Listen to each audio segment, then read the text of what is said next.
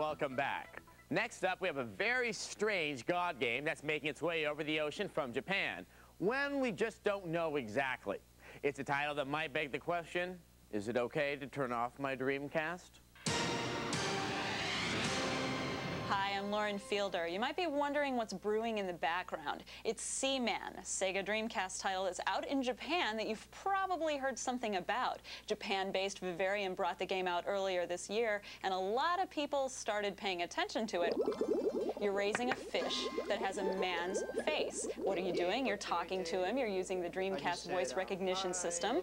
You drop him in the aquarium. That's how you start out. And then things just happen. There's no manual. There are no rules. And what you put into it is what you get out of it. What you do is you use the controller to feed the Seaman, to adjust the temperature of the water, and, well, things just start happening. Eventually, when they start growing, you can teach them how to speak, and when you talk with them, they start conversing with you. 사귄 다음에요?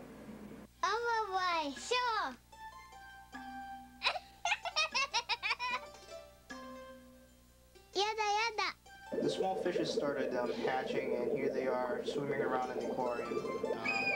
There you go. It started crying again. They're just newly hatched, so they're really curious. And eventually you're going to have a lot of crazy little fishmen on your hands. Yes. They really talk like human beings. Sega is bringing the game out in the U.S. We're really excited about that. It's coming out the first quarter of the year 2000, so hopefully we'll see a lot of this in the future. Some games make you want to sink into the couch, and others just make you want to get up and dance.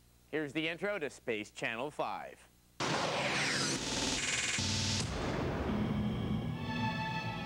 こちらチャンネル5、スペースシップ遭難事故の行方不明者、最後の一人を発見しました。よく頑張ったな。もう一人じゃないぞ。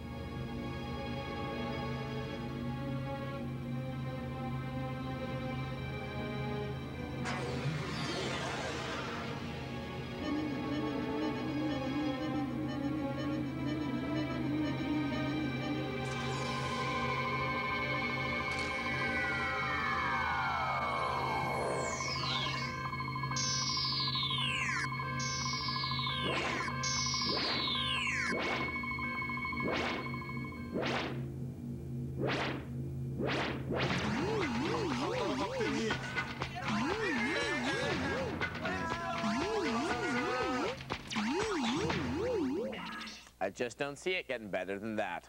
So, have you been using the same lame tricks over and over for Quake 3 Arena with no visible results? Well, our friends over at Computer Gaming World gave us a few doctorate-level strategies for your Quake 3 success. So, you spent the last couple of months improving at Quake 3 Arena, but feel you're getting into a rut. Does that one pesky player keep edging you out? Sounds like you need to go back to school for your MFA. That's a Master's of Fragadelic Arts. Chapter 1, Defense.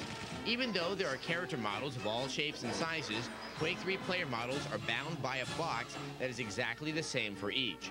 Therefore, choosing a skinny model will not decrease your chances of accruing damage. You can, however, reduce the hit area of your character by 75% by simply crouching. This technique can work in some instances, but reduces you to a painfully slow speed, making you an even easier target. The solution? Jump. Jumping and bounding adds another direction that your opponent has to aim, making you more difficult to hit. Speaking of jump moves, find a place you can continually bounce, then pepper your opponents below. This can be extremely effective with weapons such as the grenade or rocket launcher. If you've mastered the rocket jump, try doing it off a bounce pad and with quad damage. You will be performing tricks you've never thought possible. Chapter 2, Motion. One key piece of advice is to move, move, move. If there's anyone within sight, do not stop. One place novice players often get fragged is the momentary stick after landing an accelerator jump. To alleviate this and deke out your foe, hit and hold the jump key while in the air. This will cause a quick power slide with no sticking. Also, stay away from walls. A rocket blast against the wall next to you can be devastating, but with nothing to stop a near miss, the rocket keeps going. With this in mind, aim for your enemy's feet. A direct hit to the feet inflicts as much harm as a direct hit to the head. The final chapter, Dirty Little Secrets. If you're getting low on health or just need a little breather, find a place on each level where you can get a frontal view and not be surprised. Camp for a while, nab a few frags, grab some health and armor, then re-enter the action refreshed. But don't hang too long, since while you wait for someone to come by, your opponents are racking up frags. One last sneaky piece of advice, deprive the enemy of resources. How? As you approach an unused health, knock off a few of your own with a rocket blast, then eat up the icon. There will be nothing left for the person following you. It's a bit underhanded, but hey, it's do or die, right? So remember, move, jump, power slide, aim for the feet, and deprive. The Quake 3 Arena world is full of challenges, and graduating from this institution will take you far in this world. So study hard, practice often, and don't forget your advanced tactics. Didn't take notes? Well, come to the Gamespot TV website to see our Quake 3 strategy guide in streaming video. You'll also find tips from the pros, including the Quake master himself, John Carmack. And don't forget to take our No Fear downhill mountain bike racing quiz for your chance to win a copy of the game and a Rincon mountain bike. You'll find details about the contest at our website. So until next week, bye-bye.